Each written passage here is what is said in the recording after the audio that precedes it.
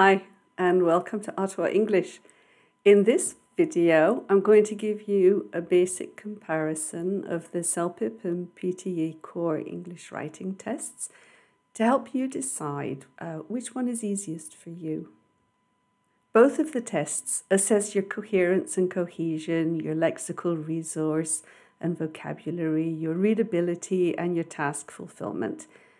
Celpip uses an email and survey response to make this assessment, whereas PTE Core uses a summary, an email, and then any writing you do in the listening and reading sections of the test.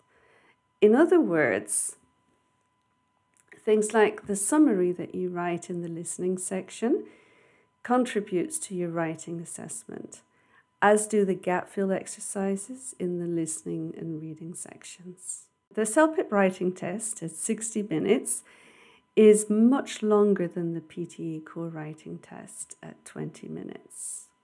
In Celpip, you have 26 minutes to complete the email and 27 minutes to complete the survey response. In PTE Core, you have 9 minutes to complete a summary and 10 minutes to write your email. That's not a lot of time, and that may make PTE Core writing harder for some people. That said, you don't have to write quite as much for PTE Core as you do for Celpip. If you use your full allowance for Celpip, you could end up writing 440 words, but even with your full allowance for PTE Core, you'll write less than 200 words. If you write more than that allowance, both of the tests will penalize you. But PTE Core's penalty is much more severe. In PTE Core, if you write even one word more than your allowance, you won't get any points at all for that response. So the artificial intelligence checks the length of your writing before it starts to check anything else. And if you're over the word limit, you just don't get a score. Celpip, on the other hand, will deduct a couple of points for exceeding the word limit, but you will still get a score. As with all of the PTE questions, there are repetitions. In other words, you may have to write 2 emails or 2 summaries, maybe even 3. I think 2 is fairly normal. So my feeling is that PTE Core is harder for anyone who struggles with spelling. There just seem to be so many places where you have to write the answers with no way of checking your spelling accuracy.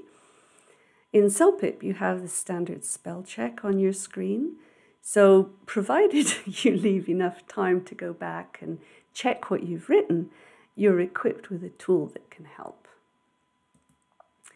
Because PTE Core is checked by artificial intelligence, there's a lot more emphasis on keywords than there is in Celpip, which is marked by a person. So overall, my feeling is that getting a high score in Celpip writing requires carefully developing your ideas with details, whereas PTE Core requires a lot more attention to the keywords and the spelling.